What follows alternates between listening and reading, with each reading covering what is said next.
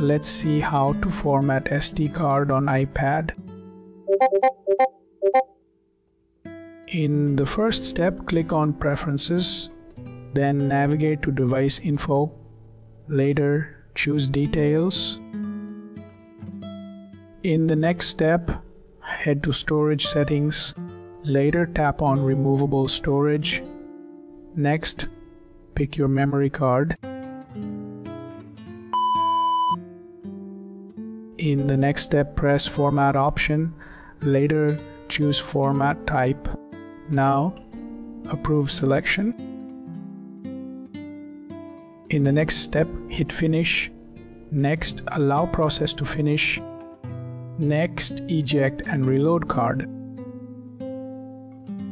In the next step, open File Manager. Later, find memory card.